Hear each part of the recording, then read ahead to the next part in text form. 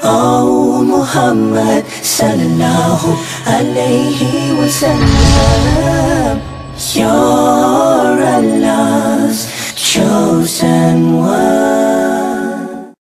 Someone asked a question about significance of Salat. And I just want to say this, brothers and sisters, don't just be satisfied with just making your Salat and, but try when you make your prayer to feel something for Allah subhanahu wa ta'ala.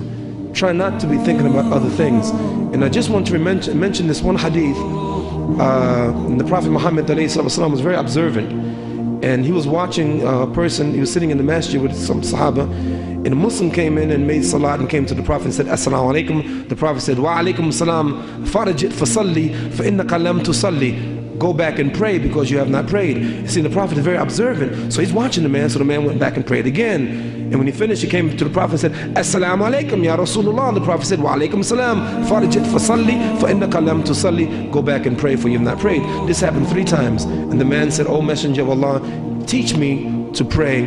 I know no prayer better than this. And so the Prophet told him to pray. And the thing that the man was doing wrong is that he was rushing through his prayer, not taking the time to really think and focus about Allah subhanahu wa ta'ala. So please try to focus on your Salat. One of the ways to help you focus on your Salat, believe it or not, is the more surahs that you learn and understand what you're saying while you're saying them, that will help you to focus. يا أيها الذين آمنوا لا تقربوا الصلاة وأنتم سكارى حتى تعلموا ما تقولون.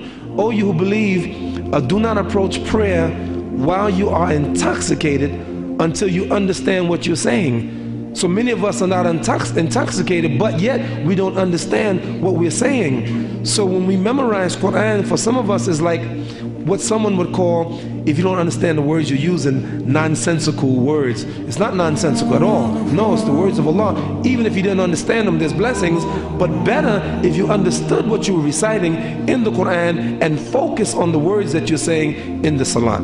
So in my opinion, I found that learning the ayats of the Quran and what they mean help us to focus, inshallah.